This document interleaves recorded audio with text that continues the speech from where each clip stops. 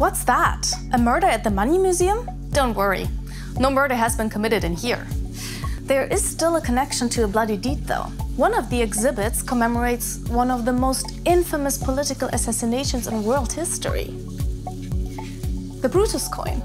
On March 15th, 44 BC, the so-called Ides of March, a group of Republican conspirators, stabbed the autocratic ruler Gaius Julius Caesar to death in Rome.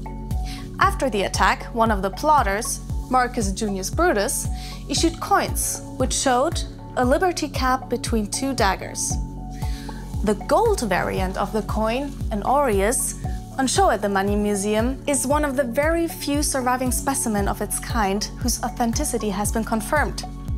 The Money Museum is also home to a host of other historical coins and gripping tales too.